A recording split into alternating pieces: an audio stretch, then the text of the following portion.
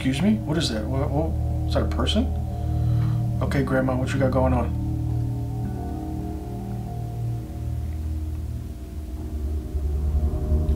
Is the lamp cursed?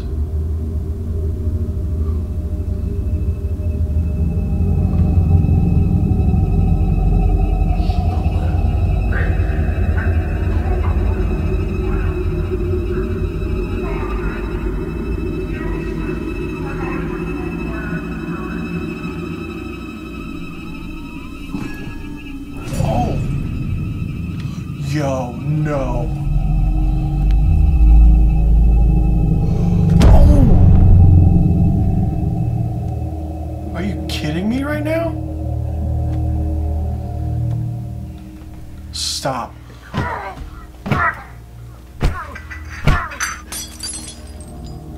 Oh, whoa. Was she having a premonition or something? Is she a medium?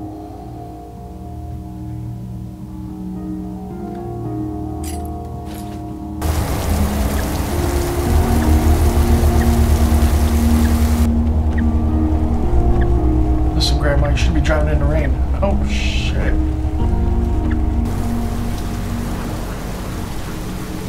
Oh, that's an interesting shot.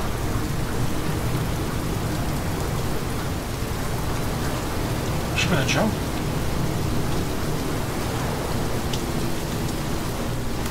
Oh. I don't think that was the grandma. It was someone else in the red jacket.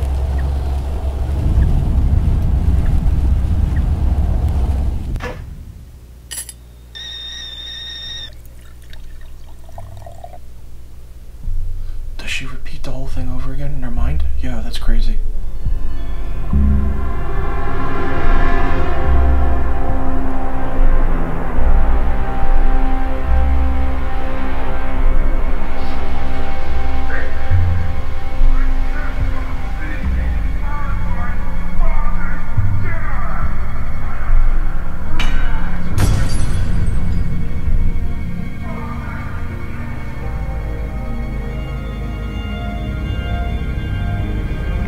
Yeah, fight back, fight back.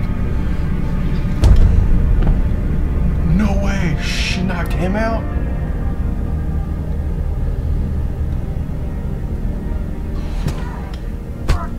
Oh.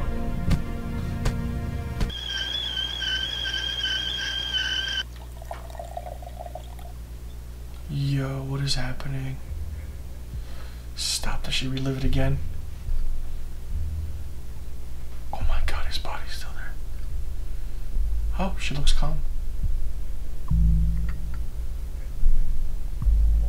The lamp. Oh my God.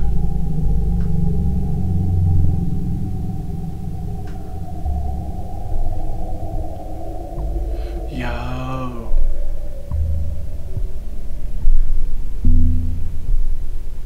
So that was the psychological thriller Annie's Lamp from Deformed Lunchbox.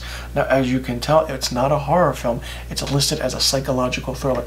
Now, Deformed Lunchbox is known for doing horror films, and they're really good at it. But when they do a psychological thriller like this, it's really different, and it's really fresh, and it's really new, because you don't expect anything from them like this.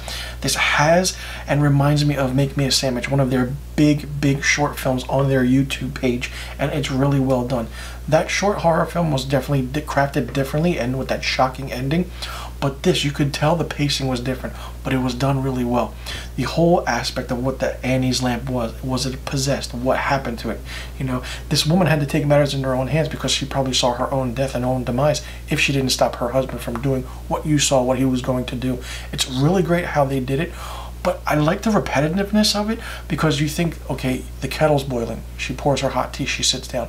Okay, it's the same thing. No, it's different. Each scene that you see is different. You could say it's 3 or 4 scenes almost starting the same way but having a different ending.